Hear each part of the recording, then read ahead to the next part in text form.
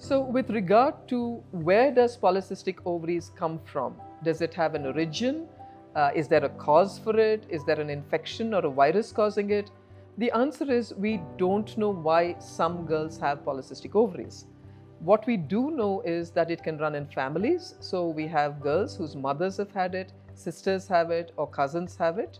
We also know that being overweight can contribute to it. So obviously the next question I will be asked is, Doctor, what is the treatment for this condition that I have? There is no real medical treatment for this condition. The main treatment lies in lifestyle changes. So the answer would be loss of weight, exercise, and a good healthy diet.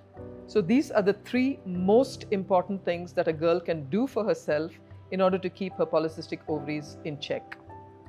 Now, one of the problems that the girls face is that losing weight becomes a bit of a challenge, especially because of the hormone imbalance. But that doesn't mean that it cannot be achieved. It can and will be achieved, but they need a bit more support than somebody else without polycystic ovaries. So the important thing to take home is, 1, polycystic ovaries is a condition that is there. Can it be cured? The answer is no. Can it be kept in check? Yes. And can this be done with medication? The answer is not really. The treatment for this is in your hands. Basically, lifestyle changes by way of exercise, diet, and loss of weight.